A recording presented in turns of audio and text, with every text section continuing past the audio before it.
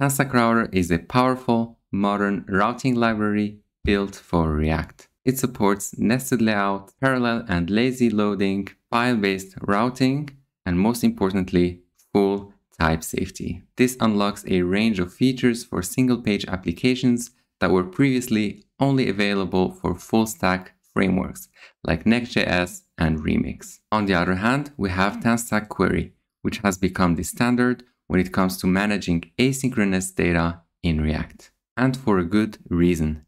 It handles all the tricky parts like caching, background refetching, retries, and request deduping, so that you can focus on building your UI without having to reinvent the wheel every time you want to fetch some data. Together, TanStack Query and Router form a cohesive and elegant architecture for data-driven applications. So in this video, we'll walk you through using TanStack Query with TanStack Router in your React application. So here are the 3 ways to use TanStack Query with TanStack Router. The first one is to use TanStack Router as a state store, meaning that TanStack Router is going to do the fetching and saving the data internally, and this is what we're going to use inside our page to show the data to the user.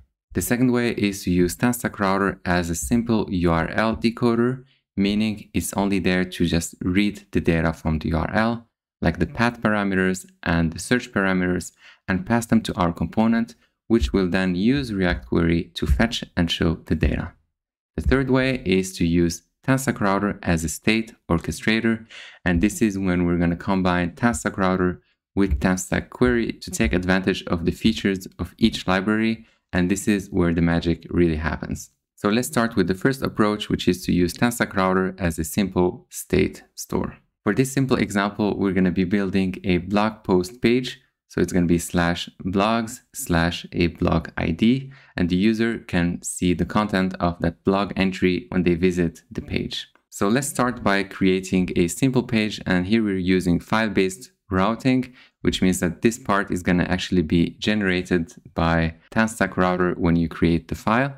And here we have our path posts/ID, and ID is a path parameter. Then we can define a component. Here we just have a hello world, but where it gets really interesting is when we fetch the data from the backend. And let's say we have a simple function, fetch post, and this makes an API call to a backend or a content management system and gets you a blog post by a given ID. We can pass this to our route as a loader, and TanStack Router will make sure to load the data for us, and then we can use it inside the application by calling route.useLoaderData. This hook is going to return the data and it's going to be loaded for us, so we can just take that post and render it for the user. Of course, here we need to also handle loading and error states, and we can do that by using pending component and error component from React Query. TanStack Router is also very flexible when it comes to defining these 2 components, so you can define them globally, but you could also override them at the route level if you want to. Now let's go ahead and see how we can implement the same thing by using TanStack Router as a simple URL decoder.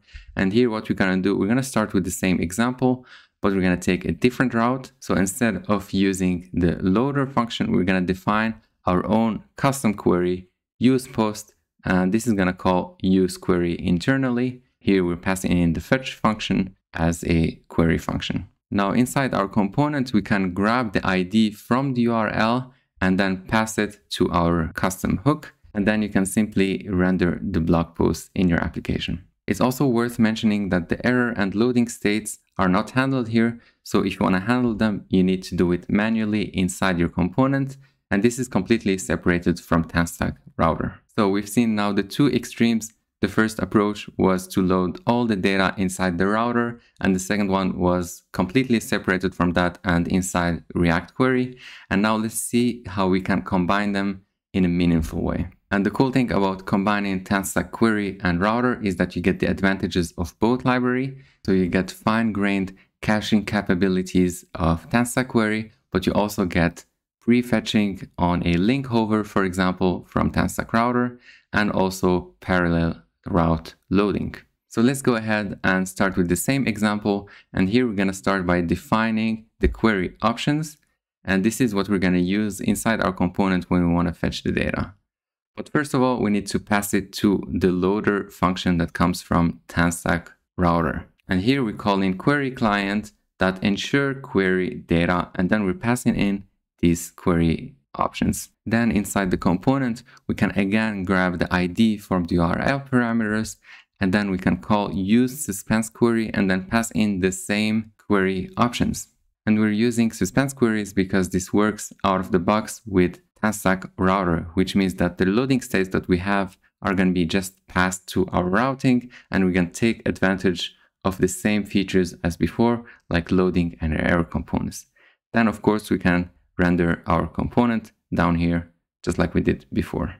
If you want to take your React query skills to the next level, I have published another video previously, and this one is about the must-know React query patterns. The feedback there was amazing, so I know it's packed with value. Go check it out if you haven't already. Otherwise, I do make a lot of content related to React, React query, and other TanStack libraries. If you're interested in these kind of topics, make sure to subscribe to my channel and check out my other videos. Thanks again for watching, and see you in the next video.